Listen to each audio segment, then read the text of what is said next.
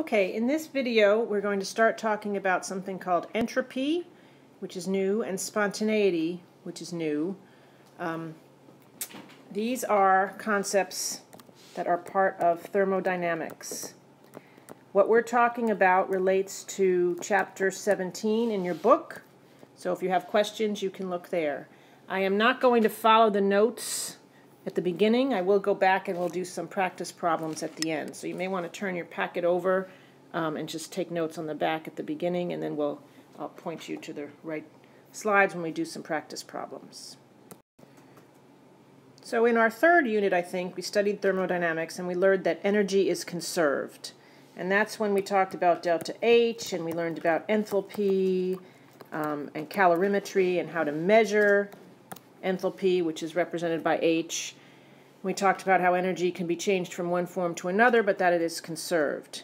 Now that doesn't really help us decide whether a reaction or a process will happen without any outside intervention. So that's what we're going to be talking about today. So what we're going to talk about here is the definition of the word spontaneous. This word here. And you have this on the first page of your notes in the second slide. A spontaneous process is a process that can proceed without any outside intervention. So let's think about what that means using some examples. Oh, why do these always happen? Okay, here we have, if we drop an egg, the egg breaks, that is spontaneous. Once you let go of the egg, it will fall and it will break. That process, the egg breaking after you let go, is spontaneous. It will happen. The egg's going to hit the floor and break at some point. What's not spontaneous, the egg is not going to put itself back together and go back into your hand. That reverse reaction, reverse process, will not happen without some sort of very special outside intervention. Let's look at another example and try to keep that there. Here, I have a closed valve, a closed stopcock. I have gas here at 1 atmosphere. This gas B is in a vacuum. There's nothing in here. If I open this valve, the gas will distribute itself in between the two areas spontaneously. Once I open the valve, these gas molecules in A are going to move over to B without me doing anything to make that happen. In fact, if I open the valve, there's no way I can stop them. If I leave the valve open, they are never all going to move back to one side. That would be non-spontaneous. I would have to do something special to make them move back here into A. So once we open the valve, it is spontaneous that the gas that was in A will distribute itself evenly into B and be in both places. It is non-spontaneous, once the valve is open, to have all the gas go back and stay in A. That would not happen without outside intervention. Okay, sometimes spontaneous processes are spontaneous at one temperature and not another. If we have ice and the temperature is greater than 0, that ice is going to melt. Okay, that is spontaneous. If the temperature around its container is greater than 0, this process, the ice is going to turn to water. So it would be non-spontaneous for the ice to stay as ice if the temperature outside was greater than 0. If the temperature is less than 0, it is spontaneous for water to turn to ice. If I put this flask down and the temperature outside in a freezer, and the temperature around here is less than 0 degrees Celsius, this water will turn to ice. I don't have to do anything else, so that is spontaneous.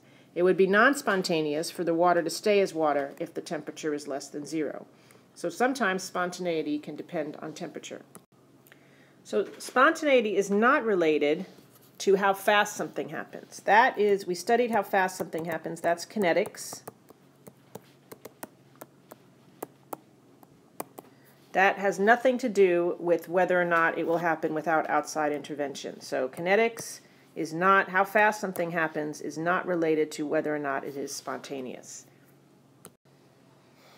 So something else to keep in mind is that spontaneous processes only occur in a direction that move them towards equilibrium.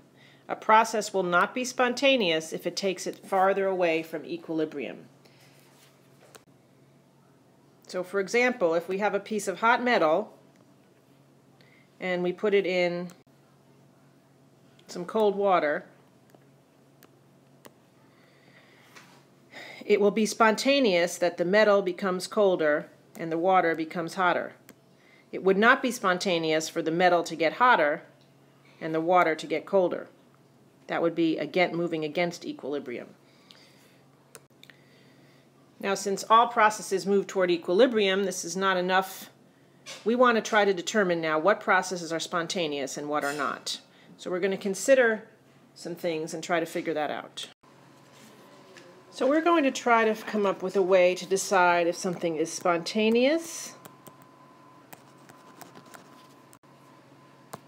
or non-spontaneous. And as we think about reactions, we can realize that many exothermic reactions are spontaneous. They happen without any outside intervention. If we burn methane, if we burn CH4, here's my pencil, that happens. Once we light it up, it creates CO2 and H2O. If we react, we just learned this, HCl and sodium hydroxide, an acid and a base, they will make water and a salt. These things happen without us having to do anything special. We put them together and they react. So they are spontaneous processes.